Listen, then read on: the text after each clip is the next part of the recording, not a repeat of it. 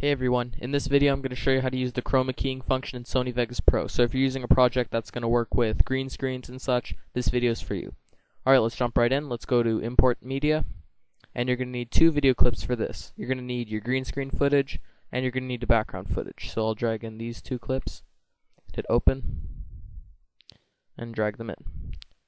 Now just for the sake of this video I'm going to remove the audio because it's unnecessary for Chroma Keying, so just delete that track.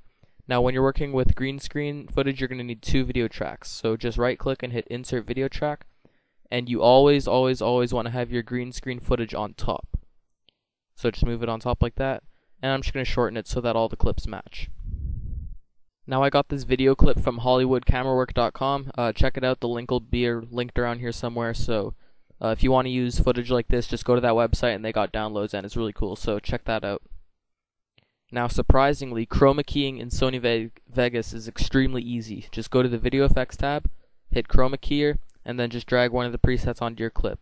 There's green screen and pure green screen. Now you'll probably notice that, and you'll think that they're exactly the same, but they're actually not. I'll show you the difference, even though it's pretty minute. So we'll drag green screen on, and now if you notice, here's the custom color. Now as you can see, the channels, they're all set to a little bit before the green.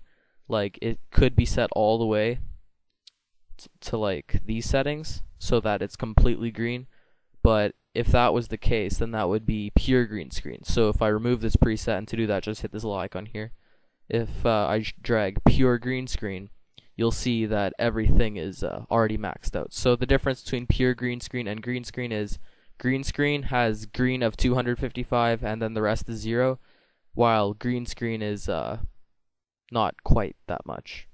So anyways, it doesn't really matter. What I actually like to do is just drag even blue screen onto it, doesn't matter, and then hit this little pick color from screen. It's this little eyedrop tool. Just click that and then click anywhere on your screen that's green, or the color of your green screen. So just click on the green screen in the preview window, and then it'll automatically pick the color, and then it looks really good if you do it right. So yeah, that's what I like to do. Then you can screw around with the low threshold and high threshold.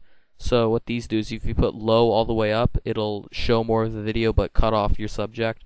Usually it works like 100% all the time, but you might have to screw around with this.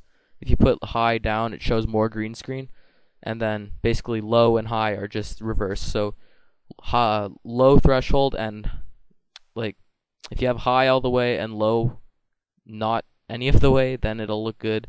But if you have low all the way and high none of the way, this is really confusing. It just won't look as good. So yeah, usually high all the way and then low 0%. That's what I'm looking for. So low 0% and high 100% usually looks good most of the time. You can also blur it a bit and it'll usually look good, just not too much, otherwise you get this kind of effect. So I'm just going to keep it at the normal settings, just blur it slightly. And then if you have show mask only checked, you can see the mask only, pretty self-explanatory. So if you blur it more, it'll take away more of the mask, obviously. And then this is where you can get really precise with it.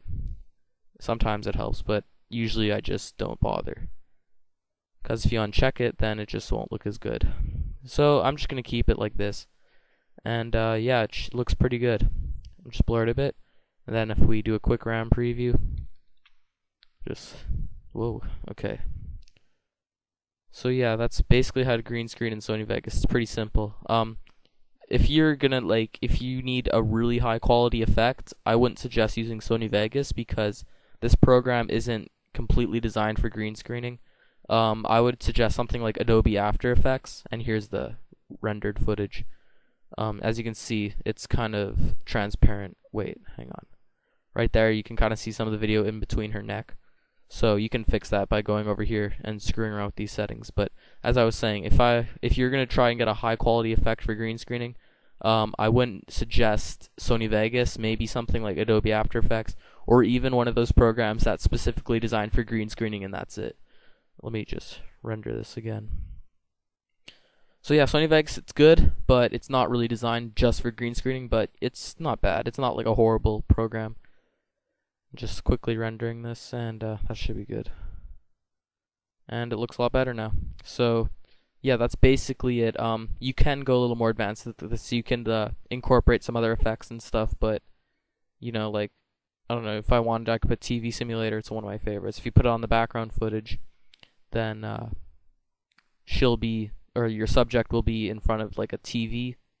So I don't know. This is like maybe if you're doing a Weather Channel video or something, this is the effect you'd be looking for.